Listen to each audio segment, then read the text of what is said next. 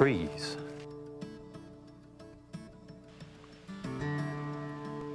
Many plants grow in the forest, but the most conspicuous are the trees. When you think about it, it's amazing.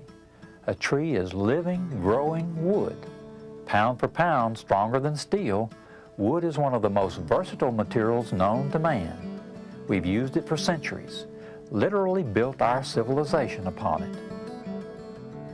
Depending on your point of view, a tree may be so much standing lumber, or it may be a mysterious source of beauty and inspiration. But it is always one thing more, the creator of the basic food of life. Green plants convert the energy from sunlight, the water from the soil, and carbon dioxide from the air into a simple form of sugar known as glucose. This process, called photosynthesis, to put together with light, links us and nearly all living organisms with the Earth's ultimate source of energy, the sun.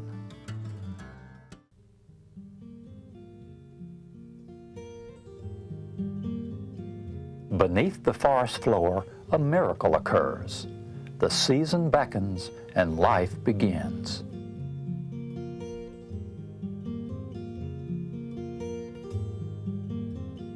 Reaching for the sunlight, a young tree rises to fulfill nature's design, growing, spreading, assuming its individual place on Earth.